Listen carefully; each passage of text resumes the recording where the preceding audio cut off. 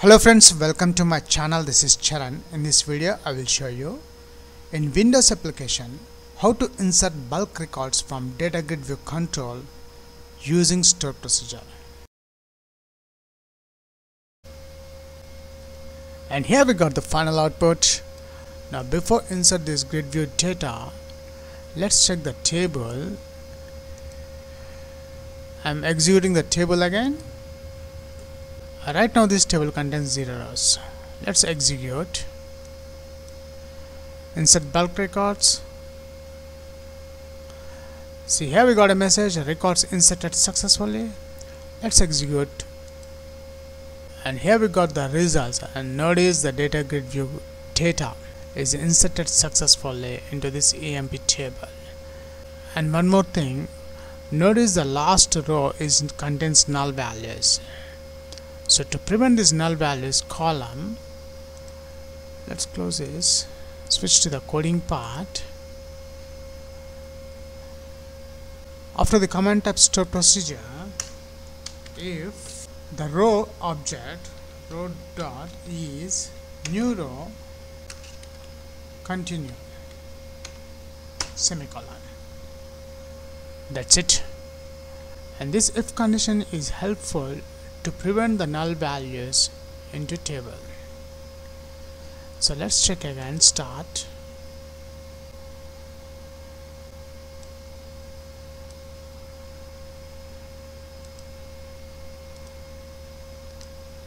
I'm inserting the same data here. Insert records.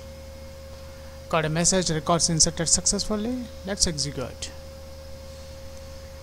So this time there is no null rows in this EMP table. If you are a first time visitor to my channel, please subscribe to get the latest updates.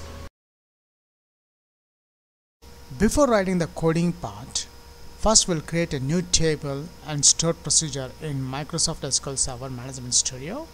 I'm expanding the root folder, the databases I'm expanding. SampleDB is my user database. I want to create a new table in this database. Right click the SampleDB, new query, create table EMP. The table name is EMP name varchar 50, email varchar 250, salary integer type. Just for the video tutorial, I'm creating a very simple table. Execute. And here we got a message, command completed successfully. Let's check the table is created or not in this SampleDB database. I'm expanding the database as well as I'm expanding the tables. And notice here the EMP table. Let's browse the table, right click that one, select top 1000 rows. And we got the results of this table. Right now this table contains 0 rows. Now my aim is I want to insert the bulk records from datagridview control using stored procedure. Now my next step is let's create a stored procedure in the same SampleDB database. I'm minimizing the tables folder, the programmability I'm expanding that one, the stored procedures, right click that one, new stored procedure. And here we got the default stored procedure code. I'm deleting the procedure name. I'm adding EMPSP is a stored procedure name, and the parameters at the column name we have EMP name,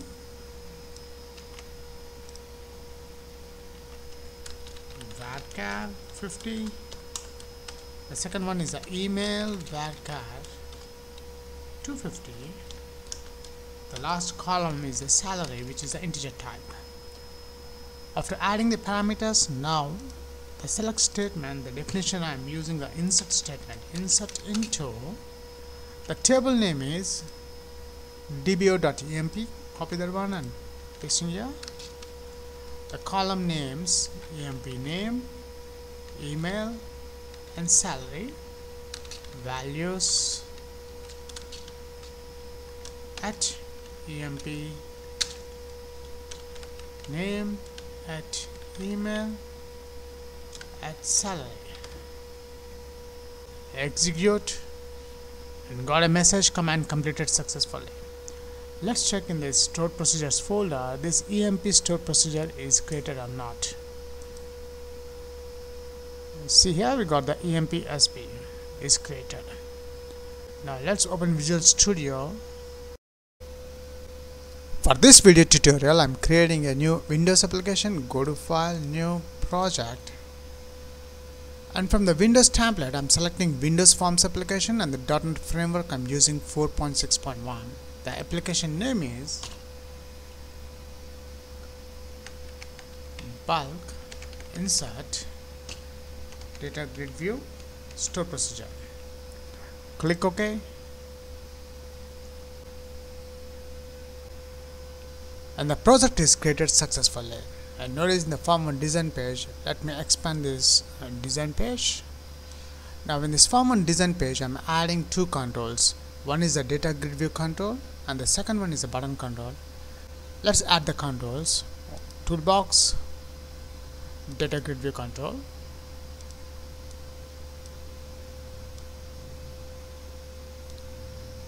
Go to toolbox again, button control.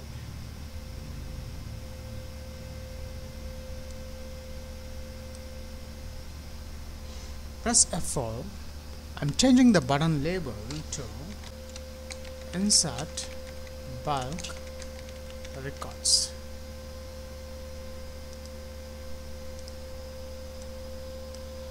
After that, I'm adding one more control which is labeled to display the message the records are inserted successfully or not. So when go to toolbox, come to the bottom, here is the label.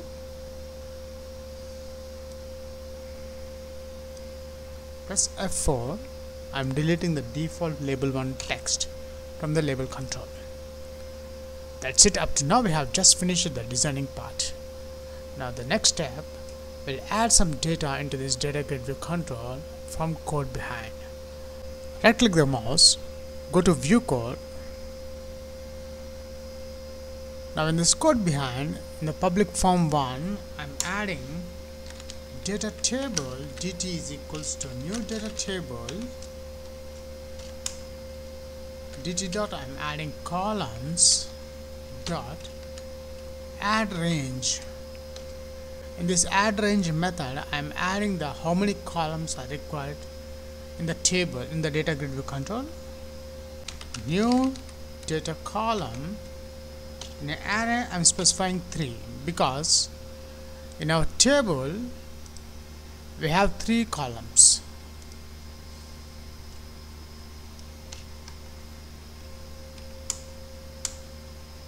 Let's close with semicolon.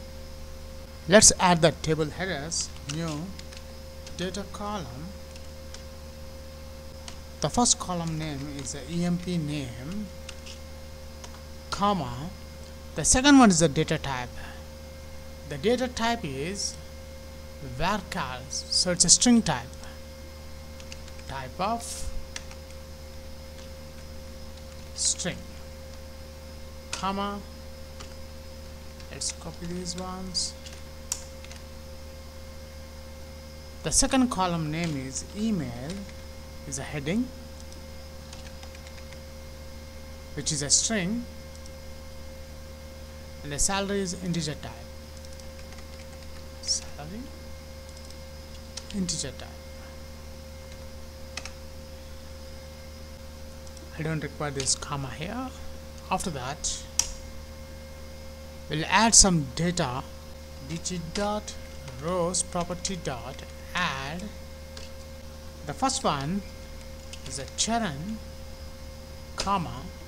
The second column is an email, is charan@gmail.com, and the third one is a salary. I'm adding 15,000. Semicolon. Let's copy this one. I have added 6 records. The one is Jack, VR, the salary is something 1030. So now I want to bind this data table into datagridview control. Datagridview one.data source is equals to dt. I'm adding the data table object. Before insert these records into EMP table, first we'll check the output. This data is binded to this datagridview control or not. Start. And here we got the output of that code. And notice the data table is binded to this datagridview control. Now the last final step. I want to insert all this data into EMP table. So let's close this output. Switch to the design mode. Double click the button control. And here we got the button click event. Now the first thing, I'm adding the namespaces using system.data.sql client. The next namespace I'm adding using system.configuration. After adding these two namespaces, in Windows application by default, the system.configuration is not added into our project references folder. Notice there is no any system.configuration namespace, DLL library. We have to add manually. So let's add the system.configuration namespace into this references folder. Right click the references, add reference. In the assemblies framework, come to the bottom, and here we got the system.configuration. Select the checkbox, click OK. And notice the system.configuration is added. After that, now I want to add the data source, the connection string, in this app.config file. Go to Server Explorer, right click the data connections, add connection. I'm adding SQL server name. After adding server name, I'm selecting the database name. Our database name is a sample DB. Test connection is succeeded. OK. And here the sample db.dbo is added under data connections. Now we need the data source of the sample db. Right click the sample db.dbo, go to properties. In the properties, under connection, there is a connection string which contains the data source. Copy that one. Open Solution Explorer, app.config file, open that one. I'm adding the configuration connection string inside this configuration.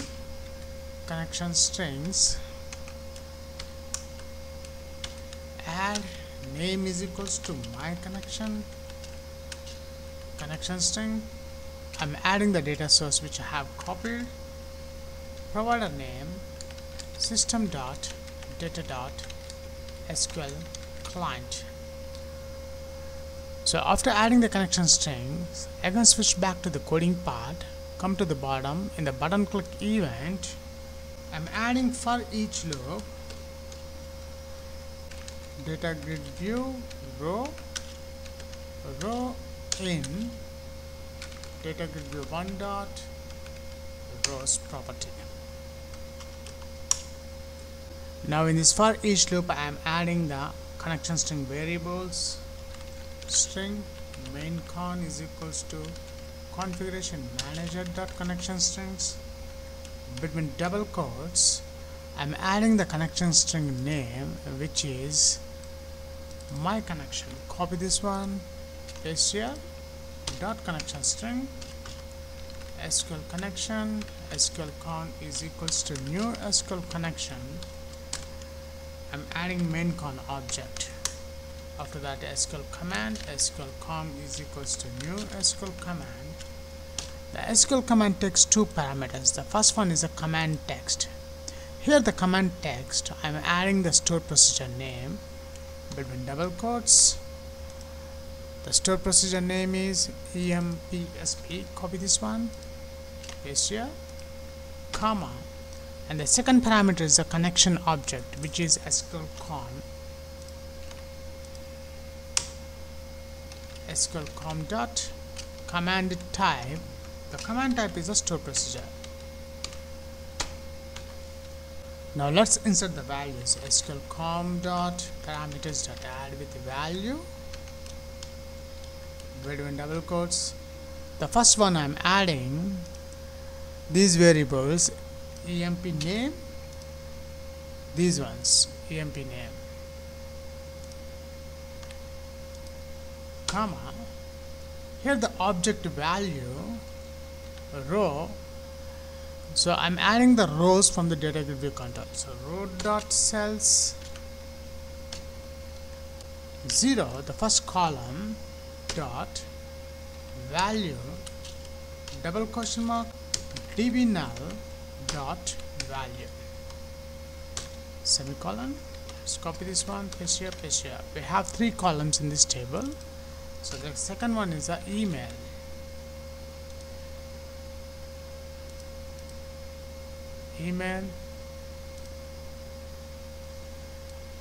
The cell value is 1. The last one is the salary. This is 2. So let's open and close the connection string. Open method, SQL con.close method. Inside this open and close, SQL con command object.execute non-calling method. Now the final step, once the records are inserted successfully into EMP table, I want to display the message. For that we have added the label 1 control dot text is equals to records inserted successfully. That's it, we have done the complete coding part. Now it's time to check the results. Start. And here we got the final output. Now before insert this grid view data, let's check the table. I'm executing the table again. Right now this table contains 0 rows. Let's execute. Insert bulk records. See, here we got a message, records inserted successfully. Let's execute. And here we got the results, and notice the data grid view data is inserted successfully into this EMP table. And one more thing, notice the last row contains null values. So to prevent this null values column, let's close this, switch to the coding part. After the command type store procedure, if the row object row dot is new row continue, semicolon. That's it.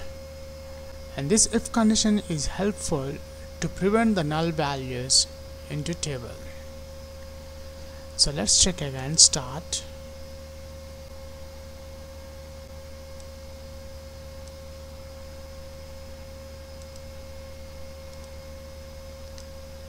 I'm inserting the same data here. Insert records. Got a message, records inserted successfully. Let's execute. So this time there is no null rows in this EMP table. That's it.